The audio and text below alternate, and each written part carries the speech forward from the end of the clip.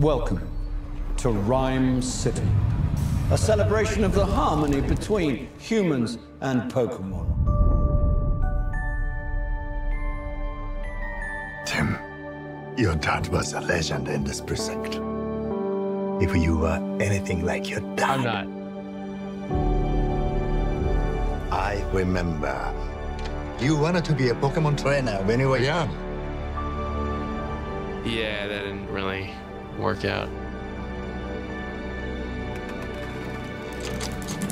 Someone there? Whoever you are, I know how to use this.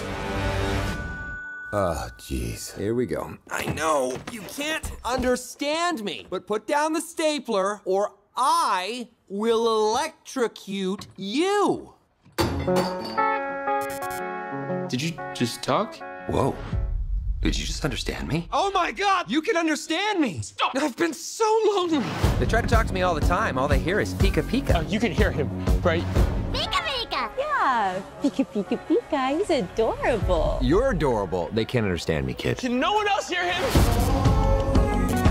I don't need a Pokemon, period. Then what about a world-class detective? Because if you want to find your pops, I'm your best bet. We're gonna do this. You and me.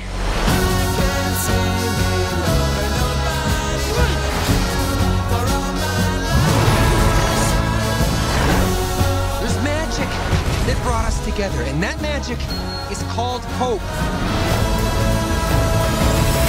Listen up. We got ways to make you talk. Or mime. Yeah. So tell us what we want to know. Pipe. Yes. Okay. I can. Shoving. Pushing. My problem is that I push people away and then hate them for leaving.